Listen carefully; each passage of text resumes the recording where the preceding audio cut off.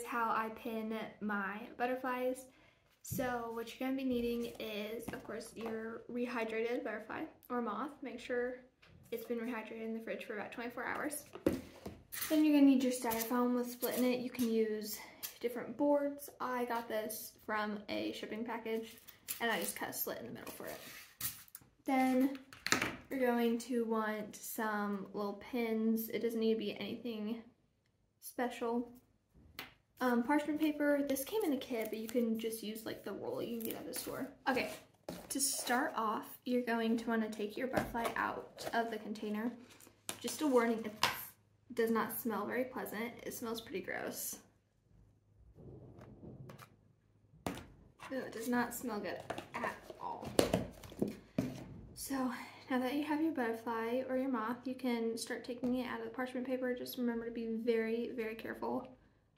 Butterflies and moths can get ripped and torn very easily. Okay, so you're going to want to take tweezers. You can pick it up with your bare hands as well. And then I'm just going to get a few pins to pierce the body. So sometimes you gotta kind of maneuver your butterfly around a little bit.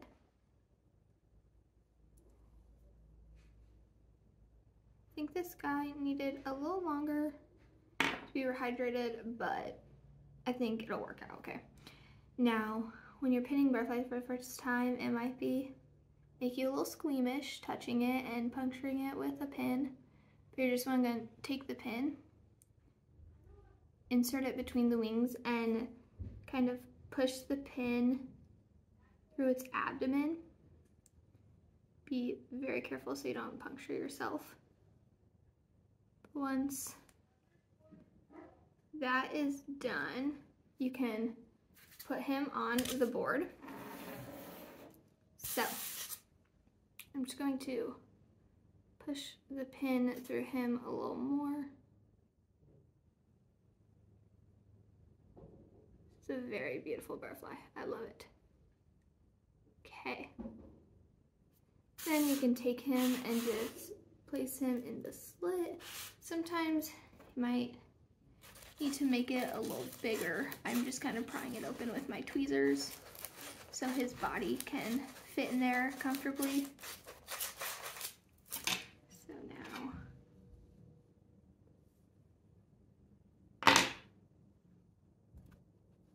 okay. Getting some, black coloring from the wings on my fingers. Okay, so now that he is placed on the board, you can start cutting your parchment paper to fit. Some people do little strips, some people do big like squares. I like doing squares. I just think it's a lot easier. And it covers the whole wing. So these scissors came in the kit. They're very hard to use though. I didn't grab another pair. So there's one, and then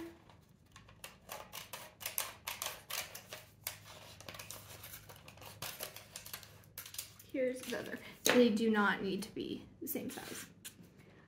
I take a few pins out of the container and stick them up in the corner so I don't have to keep getting them out of the container constantly. Okay, so now that I got pins out, I'm gonna start prying the wings open. Believe it or not, butterflies have 4 wings. They have one big wing at the top and then one at the bottom on each side, which you'll be able to see. But just insert the parchment paper between the wings very carefully. If you need to use tweezers or a needle, usually I use the needle just because it's a lot skinnier. It risks, damage.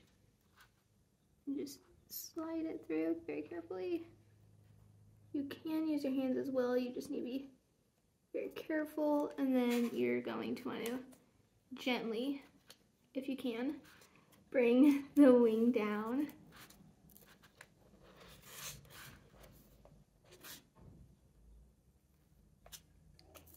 And then, oh God, move the way. Stick a few pins to keep it flat.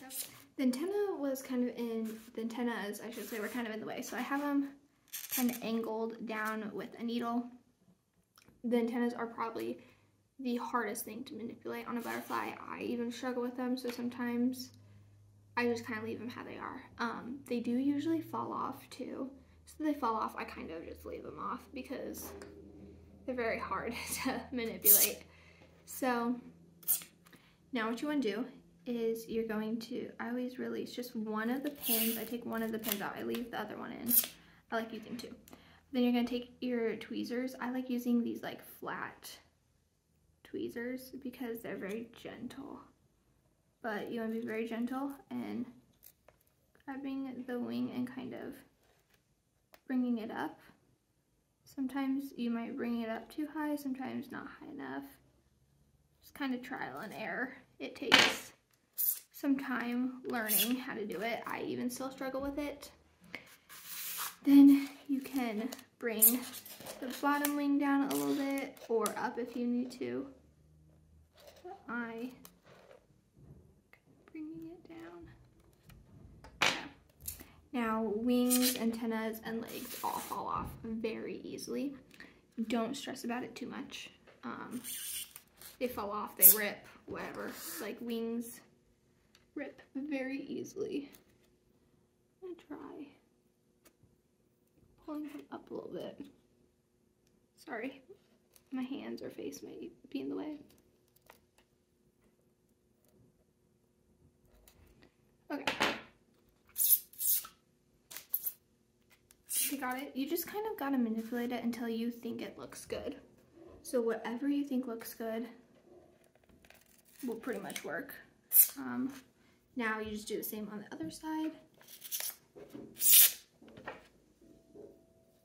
That kind of all popped up. You want to try and match it with the other side as best as you can. So that's pretty good. You do not want the pins to puncture the wings, just the parchment paper and the board. I'm gonna fix this a little bit.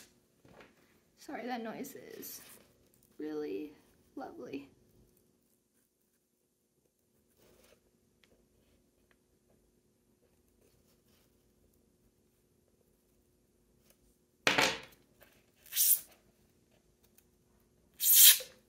Okay, I think looks close enough. And now I'm gonna fix the bottom wing.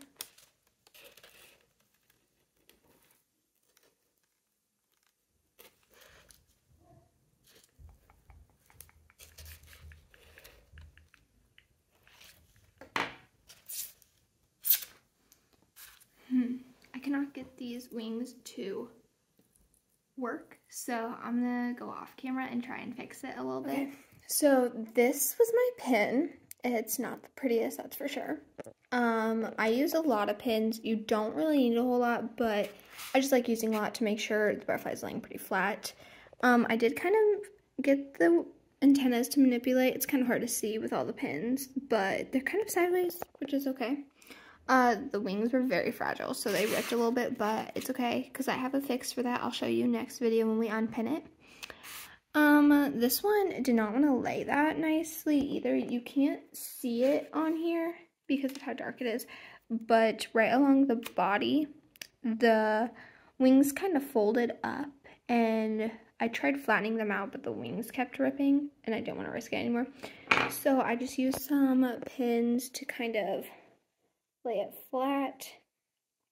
The body, as you can see, is, can't really see it, but it's right in this groove here because the wings kind of set a little higher than the body.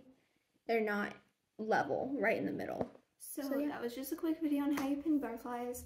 Now you want to keep it on the board like this for about a week. Sometimes the drying time varies. Sometimes it's less than a week, sometimes it's more, just depends. I like leaving it for a week just to make sure it is fully dry before framing it, so I don't risk damaging it at all. You can just honestly leave it on a shelf or a desk, just out of reach to where it's not going to get damaged at all. And then next video I will show you how we unpin it and all the fixes you can do if the antenna or legs, wings, and possibly even the body fall off. So I do need to make some wing fixes so you can see. So I'll show you guys that in the next video. That should be coming out in like a week or two, you know, after this is dry. So I'll see you guys then, and thank you for watching.